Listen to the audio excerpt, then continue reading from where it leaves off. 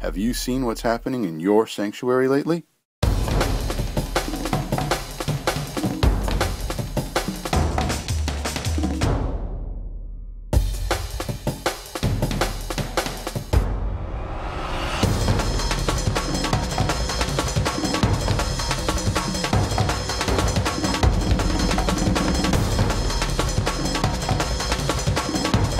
Join us right now for another episode of Your Sanctuary, a program that highlights what makes our national marine sanctuaries so special and the people that keep them that way.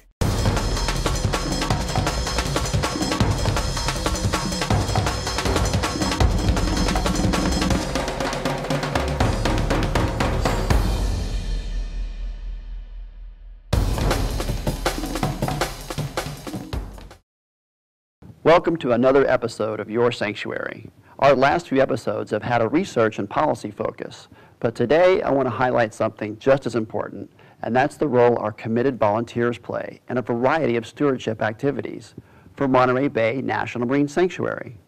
Over 250 volunteers give their time, energy, and talent to sanctuary programs each year. And to tell us more about sanctuary volunteers is Lisa Emanuelson, who manages several of our volunteer programs. Welcome to Your Sanctuary, Lisa. Thanks for having me. You bet. Now tell us about these amazing volunteers, who they are and what they do for us. Well, we have lots of different programs with the sanctuary. We have volunteers that come from all walks of life. We have students, we have retired folks, we just have so many different people. And they're involved in programs that entail citizen science, interpretation, interpretive enforcement, and also just plain being out there to be our eyes and ears. That's great. You mentioned citizen scientists. What is that? What does that mean? Well, we have volunteer programs focused on collecting information about water quality. So we have volunteers that go out, oftentimes at some of the most unlikely hours of the day and night, to collect water samples that we have tested for things like bacteria and metals coming off of our streets during the first major rainstorm. So these volunteers are collecting data. What do we do with that data? Well, the data is reported back to local cities, for example, for First Flush, and then that helps the cities to decide where they're going to do different mitigation efforts to try and improve water quality that's flowing into the sanctuary. Okay, and so we have all kinds of volunteers doing all kinds of things. What are some of the other volunteers doing that aren't collecting data? Well, other volunteers that we have are stationed along the recreation trail in Santa Cruz or also in Moss Landing in Monterey. And they are talking to folks along the rec trail using binoculars on tripods and just showing people that are passing by local wildlife, talking to them about otters and harbor seals and birds and that sort of thing. So those are our interpretive volunteers, or some of the interpretive volunteers that we have. And then other programs that we have involve folks going out on kayaks to help other kayakers understand about approaching sensitive wildlife too closely. We have a lot of really sensitive wildlife around here, like otters and harbor seals. And if people get too close continually, it really can affect their health in the long run. Well, that sounds like a lot of fun, actually, to be out on the water and be a volunteer for the sanctuary. Other opportunities to do things all year round, or is it focused on any particular time of year? Absolutely. We have lots of different programs for folks to get involved in. Not every program is available all year, but pretty much if you come to me any time of the year, I can find something for you to get involved in. That'll be a lot of fun, and it'll be contributing to not only the sanctuary, but to local information that we have. So if people are interested in volunteering, how do they do that? Do we just call the main line or what? Absolutely. People can call the sanctuary office's main line, or they can also reach us through our website. There's a tab for volunteer programs, and my name and number is listed on a lot of the volunteer program sections.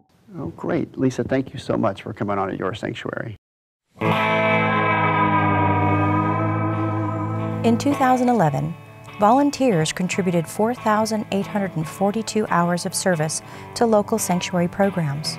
While this can be quantified at a value of $115,725, it is priceless. Also joining me in the studio today is Carolyn Skinder, Southern Region Program Coordinator from our San Simeon office. While Carolyn's role is multifaceted, her primary focus is the Sanctuary's first visitor center, the Coastal Discovery Center at San Simeon Bay, which she operates in partnership with California State Parks. Carolyn, thank you so much for making the trip up. Great to be here, Paul. So tell us about this Coastal Discovery Center. Well, it's an interpretive center. It's located right across from Hearst Castle Visitor Center. And like you said, it's run in collaboration with California State Parks. What we focus on is the land-sea connection. We have several exhibits on natural history as well as the cultural history of San Simeon Bay. And tell us about these amazing volunteers. They do everything. They run the center, they man the desk, they participate in an annual Oceans Fair and run it, actually. They also participate in citizen science programs such as plankton monitoring program, water quality monitoring program, Beachcombers, which monitors cast marine mammals and birds, and they work with all of our school groups as well. Well, I've been able to go down and spend some time with your volunteers, and they are a fun and dedicated bunch. Tell us a little bit more about who they are. They are high school students, they are retirees, they're working teachers, they are retired professors, lawyers, librarians, policemen, all with an amazing interest and passion for teaching our visitors about ocean conservation and the sanctuary and about California State Parks as well. Their role is so critical there. What would we do without the volunteers with our programs? We wouldn't have any programs because they honestly make it all work, make it all happen. In addition to that, they're ambassadors for both California State Parks and the Monterey Bay National Marine Sanctuary. And outside of working for us, they're constantly promoting our sanctuary and its mission. This Coastal Discovery Center has had a big impact on the community. Tell us about the community connection. We work with our partners at the Piedras Blancas Light Station, California State Parks, which I already mentioned, Friends of the Elephant Seals, the Marine Mammal Center. We all work towards getting across the same messaging. In addition, we work with the local school groups. We work with the Chambers of Commerce's. We put on the fair every year, which is a celebration of all of our partners and everything they've done together with us throughout the year. And the town is very familiar with us and doesn't hesitate to call if they need something. So we have a far-reaching effect all the way down in the southern region. Yeah. So remind our viewers where the center is and the hours of operation. Absolutely. The center is located right at the end of Big Sur Coast, off Route 1, right across from Hearst Castle Visitor Center exit. Our hours of operation for the Coastal Discovery Center are Fridays, Saturdays, Sundays, holiday Mondays, and holiday weeks. We also operate school programs during the school year, and for that they just need to give me a phone call. And there's our website, which they could just simply Google the Coastal Discovery Center at San Simeon Bay and get all the information that I just talked about. Well, that's great, Carolyn. Thanks again so much for coming on Your Sanctuary. Thank you so much for having me. You bet.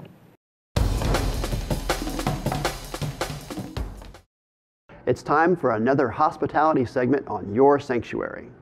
You know, there are so many great restaurants on the Monterey Peninsula, so many great places to enjoy, great food and great ambiance. I'm here today on Fisherman's Wharf in Monterey, one of these special places, and I'm going to be visiting with Dominic Mercurion, who owns Dominico's and Cafe Fina. Fisherman's Wharf is such a famous tourist destination, but we see a lot of locals down here too. Why do you think Fisherman's Wharf is one of these special places that people come to time and time again? Well, a perfect example is right behind me. You know, we have the harbor. It's different every day when it's high tide, low tide, the surges, the boats coming in and out. They're hanging on for their dear life when there's a big current. The shoreline, it's almost soothing and relaxing. And people will just come here and sit, and sometimes they won't even speak, you know, just by staring at the shorelines.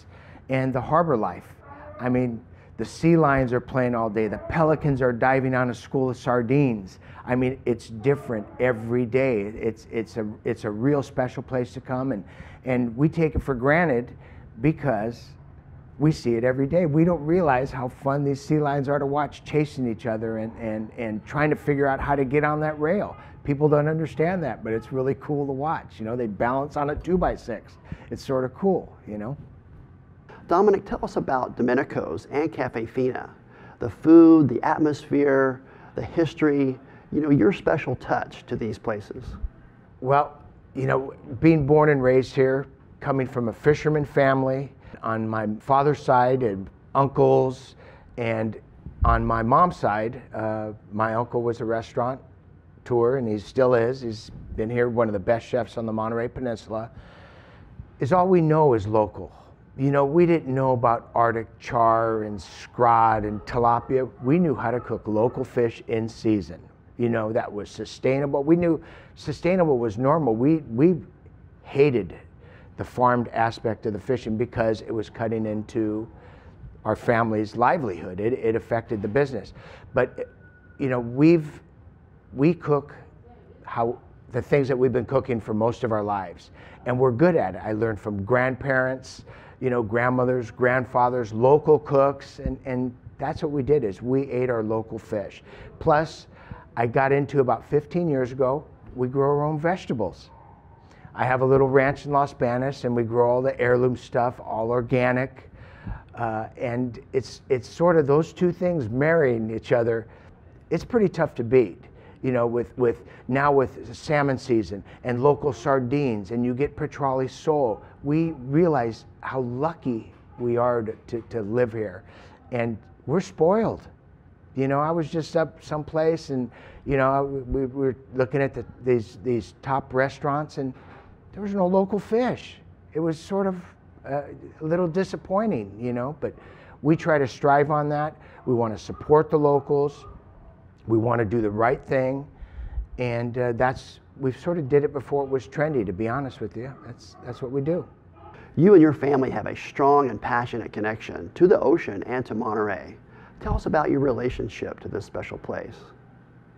Well, I'm here because my father landed here chasing those little sardines. Come from a fisherman family, like I said. My father started fishing sardines here at the tail end. He was the youngest brother, so the oldest brother came first, and they saved enough money for the next brother and the next brother. And anyway, by the time my dad got here, it was pretty much the tail end of the sardines. But he still ended up going on those purse seiners, and you know, those purse seiners still had to work even if the sardines thinned out. But and he ended up tuna fishing, I think, in South America is what he did. But my brother is in Alaska as we speak. I fished in Alaska commercially for 20 years. I fished out here, but it was more for sport. But my brother was a commercial fisherman. So, you know, my grandmother's neighbor were in the fishing business. Cafe Fina used to be the original Monterey Fish Company. That's where Monterey Fish Company started, and that was my grandmother's neighbors. So there's a big tie. I mean, and being in the fishing industry and knowing all the people that grew up in this area, we get first crack at a lot of stuff. We're lucky. You know, you could talk to my brother Sam, and somebody says, where did the halibut come from? And he'll call some guy that was fishing halibut and say, hey, Anthony, where'd you get, you know, where are they getting the halibut right now? You know, what's going on? And boom, he'll tell them right away. You know, and so Monterey is a special place. Fisherman's Wharf has carried Monterey on its back for 100 years. I mean, there's no question about it. Monterey is a special, special place. And the wharf, the history that's here, people really don't realize how lucky we are to be and come down this wharf and look at the sea lions, the seagulls, and eat some of the local fish that's caught in the area. You don't see that a lot, and we strive very, very hard to try to support the local people and the local fishermen. Dominic, tell us a little bit more about Cafe Fina. I started Dominico's in 1981. My uncle and I were partners here, and I ventured off on my own and opened Cafe Fina in 1989. And I was actually going to get out of the restaurant business for a little while and buy a fishing boat and move to Seattle and become a commercial fisherman, when the owner, the previous owner of Cafe Fina, which then was Gino's, famous seafood and steaks, was my grandmother's neighbor, and told me, do you remember when you were little, I told you if I ever sold, I would sell to you. So he called me a couple days before Christmas. I had the money because I was going to go buy a boat, so I brought it right over to him, and it was meant to be. But that was actually, I mean, when we were young, we used to run up and down this wharf. We used to jump off that restaurant, this restaurant when it was loose because we had easy access, and the one at the end. because it had stairs going up them, and there was about 5 or 6. We used to do it every summer till the harbor master used to come and try to chase us around, and he could never catch us because we used to run underneath the wharf. There was a big walkway underneath, and we had a lot of fun.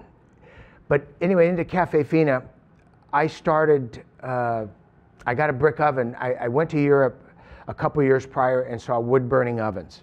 So I really wanted one because you could cook pizza, you could cook fish, meat, you name it. It was just one of those pieces of equipment where you can do anything you want. So anyway, I had it imported over, which now they build them here, which is about 1/3 of the price. But I was the first person in Monterey to get an actual wood-fired oven. We were making our own pasta. That was sort of a special deal now. And I think we're one of the few places that actually make it on premise. We do the linguine, fettuccine, angel hair, fusilli, and anything special that we do. And we do the flavored pastas and things like that. Dominic, a lot of celebrities and famous people come to Monterey and the Fisherman's Wharf. I bet some of them come to Cafe Fina, right? Well, you know, you've seen the pictures, so that's why you're asking. You know, we're very, very lucky. We've had, I mean, Joe DiMaggio. How many people can say they have a picture and a signed baseball with Joe DiMaggio? John Madden, the football guru. I mean, the one that started X's and O's on the telestrator. Payne Stewart, you know, Joe Pesci. It goes, I mean, it goes on and on. But the memories with these people, I remember when Jay Leno came in. He was here for the car show, obviously. And so I make this beautiful seafood spread for him. I got all these special things lined up for him. He wanted a sausage pizza. He doesn't eat seafood. I was not happy about that, but there's nothing you could do. He was allergic to seafood. Is all he wanted, a sausage pizza, which was fine. But it was funny, you know. You get in your mind everybody likes fish. Not everybody likes fish, you know. But some of the other celebrities, you know, of course, a lot of golfers because of the Pebble Beach area, and Goldie Hawn, Mario Andretti. You know, it goes on. Just cool people that have great stories. And have left a lot of great memories and become friends. And, you know, along with repeat customers, it was great getting a call direct from the track from Mario Andretti making a reservation, or Johnny Miller. You know, that's a pretty cool thing, you know. And John Madden's a very good customer of ours, and we met in the restaurant. It was about 21 years ago. He was walking up and down the wharf, and it's all he wanted was clam chowder. So he was with his wife, and he was sort of trying to stay low key. 6'6", doesn't stay low key. So I walked up to him and I said, "What are you looking for? You looked at this menu 3 times. What do you want?" He goes, "I'm just looking for some good clam chowder." So I said, "Go sit at that table. I'll bring it to you. If you don't like it, don't pay and don't come back." He came back 7 Sundays in a row.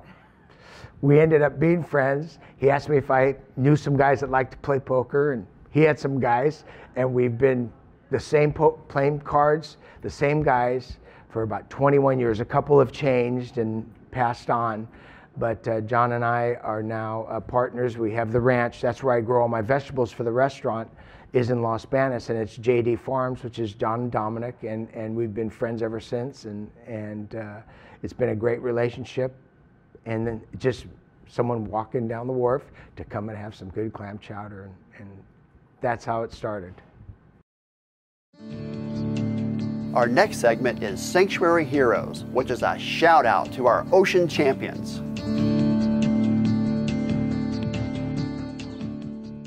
First of all, to start out with, REI's mission is to inspire, educate, and outfit for a lifetime of outdoor adventure and stewardship. So when it comes to stewardship, this event, the Snapshot Day, is iconic. It's groups of volunteers from all over the entire Monterey Peninsula gathering together on a gorgeous day to take care of this cherished national sanctuary by testing the waters in the watershed around it. So it's our great privilege to sponsor this event, host it, but the real heroes of the event are the volunteers and the organizations on this peninsula that come together to work to protect these precious lands that we all enjoy for recreation and to protect them in conservation.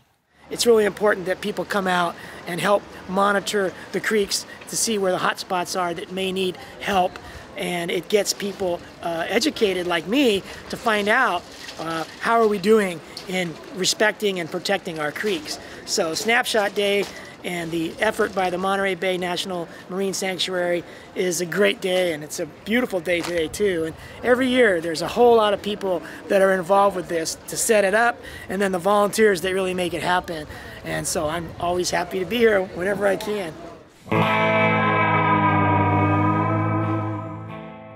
As of June 1st, 2012, volunteers for the National Marine Sanctuary System have donated over 1 million hours of service in stewardship of America's ocean treasures. Florida Keys National Marine Sanctuary Team Ocean volunteers provide on-the-water education information aimed at protecting sanctuary resources while enriching the experiences of visitors to Florida Keys and make a difference in the health of the ecosystem. Team Ocean volunteers are stationed on sanctuary vessels at heavily visited reef sites throughout the Keys during peak recreational boating seasons and holiday weekends. Volunteers inform the public about the sanctuary and its special zones, encourage proper use of sanctuary resources, and provide tips on how to practice basic safety. Boat groundings frequently occur because boaters are unfamiliar with the water, and with the need to navigate around the reefs instead of motoring directly across them. Team Ocean volunteers directly prevent groundings by being present, watching for errant boaters, waving them off when they attempt to cross a shallow reef crest, and providing TEALS guides and charts to help familiarize new or visiting boaters with the sanctuary. Informational packets are offered to vessels and include charts, sanctuary information, and other helpful tips for navigating Florida Keys National Marine Sanctuary. Team Ocean volunteers also participate in beach cleanups. Last year, Team Ocean staff and volunteers collected more than 10,000 pounds of marine debris.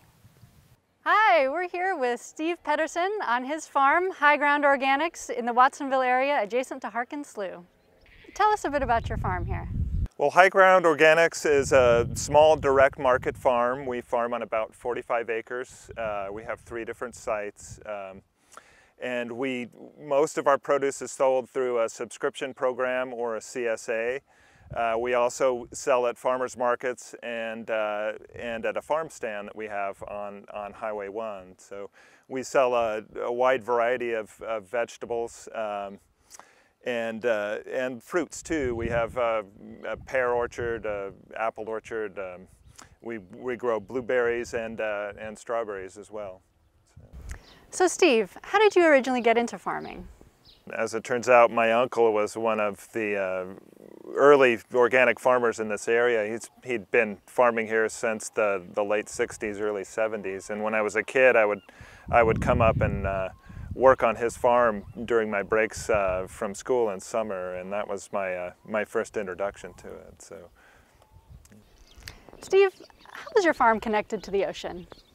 It's very closely connected. We're actually right on Harkin Slough, which is one of the biggest fingers of the Watsonville Slough system. So it flows actually right out into the Pacific Ocean, not more than 2 miles from here. So we're very, very closely connected. At High Ground Organics, you're doing a lot to set yourselves apart in terms of environmental stewardship. Tell us about some of the things you're doing on your farm to make a difference in the Monterey Bay National Marine Sanctuary. Our whole approach is kind of shaped by being in a very sensitive area. We've kind of taken an approach to managing it based on the fact that all of the agricultural runoff from the farm would end up right in the slough itself. So a lot of things that we do are based around that. We've a lot of the real steep erosive hillsides we put into perennials so that there isn't exposed soil during the winter time. They're stabilized. We also, for the annuals and the vegetables that we grow on contour, which is kind of a unique around here. Most growers put their beds going up and down the hillsides, which expose them to erosion. We also have taken certain sensitive areas out of production and planted riparian trees and buffer strips so that they're stabilized from runoff and winter rains. So. Steve, who do you collaborate with to improve environmental stewardship on your farm and on other farms in the region? We've worked with quite a few different groups, including the RCD, Resource Conservation District, the NRCS, the Natural Resources Conservation District, and to a certain extent with the University of California, the cooperative extension. The NRCS has been particularly helpful. We've had contracts through their EQUIP program to make improvements based on around conservation here. They've also had advisors that have helped advise us on planting cover crops and different practices like that. So all in all, we've had quite a lot of help. Why is ocean conservation important to you? Well, I have 2 kids and we enjoy spending time at the ocean itself, but it's our habitat. It's extremely close. Our farm runoff ends up directly going into the ocean, and I fully realize that as a farm, we can have a critical impact in that area. Here at High Ground Organics, you really demonstrate the important role that farmers play in protecting marine resources while maintaining the productivity of your farm. We really want to thank you, Steve, for making a difference through water quality stewardship. We started our Sanctuary on the Street segment to find out what you think about sanctuary subjects. Let's go to Steve Elsey right now and see what he's discovered. We are here at the Farmers Market in Old Town Monterey. We're going to find out how far people would go to make a difference in protecting the ocean. How far would you go to make a difference in saving our oceans? Well, I can't actually answer that question because I don't know what my viable options are for what I could contribute. I want to say I'd go as far as, really trying to save it. I don't think I've done anything for the oceans, and I kind of feel bad now. Probably make some changes in my lifestyle, and if I knew that it really counted, I guess. Are you currently making a difference in saving the ocean? I believe so, but I'm not entirely sure about it. Well, Josh, what are you doing right now that you believe so? I recycle. Those little soda can things like 6-packs, 12-packs. I cut those. So if that happens, and then I save water. Even though I take long showers. Do you think we can change the way people behave about the oceans with films? Yeah, I think you can. There was just a movie out there about the whales and about the blue whales that really did touch me in a way that I thought was very effective. Would you wrestle with sea monkeys? Sea monkeys? Sure, I guess. Sea monkeys, yeah, okay. All right. Would you wrestle with sea monkeys? Wrestle with sea monkeys? If they're friendly sea monkeys, yeah. Yeah, I would. Would you swim with sea monkeys? Sure, with my fingers crossed, I guess. And could you tell us what a sea monkey is? I'm not sure what a sea monkey is, actually. I'm just kind of going with what you're saying.